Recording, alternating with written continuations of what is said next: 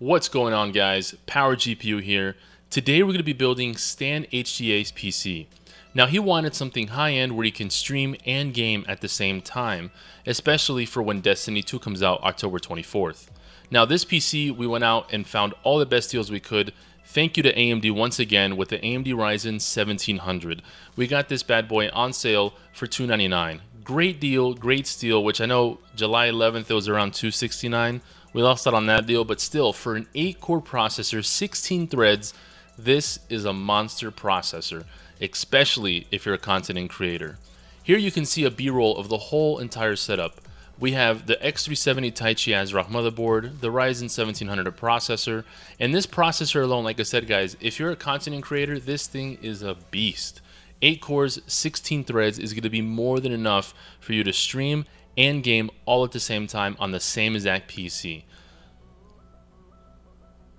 The AMD Ryzen, when it first came out, a lot of people had their doubts. Now when it came out and people have been testing it, I've been using it since day of release, and I can honestly tell you, this guy is definitely worth looking into. I spent $339 when it first came out, and I still think that the $339 price tag when it came out was a phenomenal deal for what it is. Especially now that you can find it for around $299 and even sometimes on sale for $269. This guy is the way to go, for sure. The Ryzen 5 is almost the same price. You might as well go for the 1700. Moving on, another star of the build, the Asrock X370 Taichi. This bad boy has a ton of features for the price that you get it for.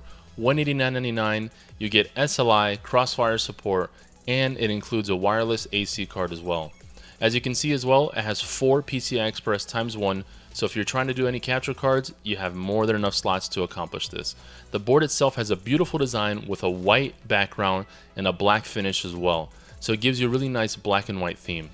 Onto the Corsair Vengeance memory, we're using the LPX series. It's 2400 MHz, 16 gigs, so 2 8-gig sticks.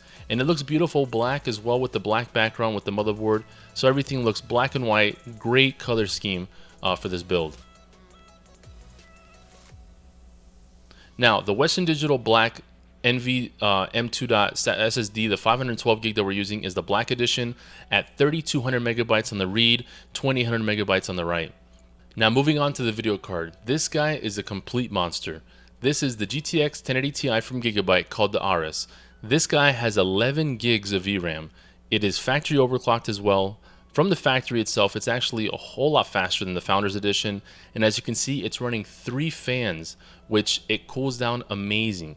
When I was running this guy, benchmarking on my current machine, it was max load at 69 Celsius the whole time running 4K on Crysis 3, and easily it was eating through Crysis 3.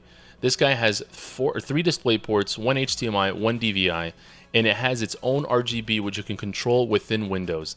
It is a really nice card. It is priced at $719. One contender to definitely look at if you're looking at a GTX 1080 Ti. It also has a beautiful back plate to cover up the VRAM in the back, keeps it nice and cool, and it prevents the video card from bending. We get that a lot with these cards that are so big, it will warp in the case, and you don't want that to happen. Especially, it could damage your PCI lane as well with the weight of this card. Moving on to the case, we're using the Corsair Carbide 400C. This guy packs a punch for the size. It is a beautiful, elegant, simple design, no CD drive. It is nice and open in the inside, acrylic side panel. The panel itself comes right off. It looks beautiful once that is done.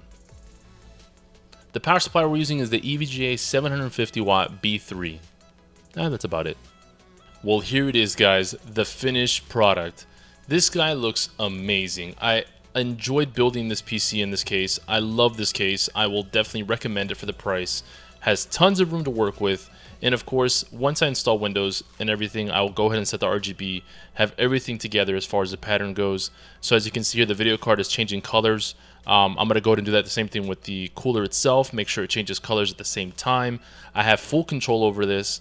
And that's pretty much it, guys. If you guys enjoyed this video, make sure to give it a like.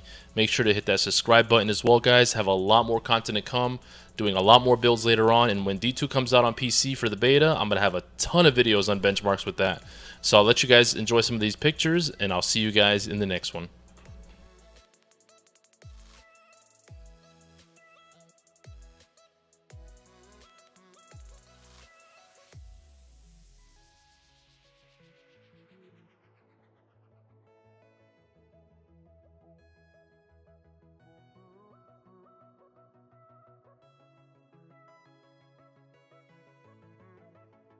don't want to know what the video card is.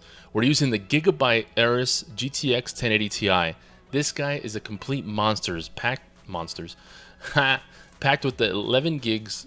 No. We gotta have to start that one again.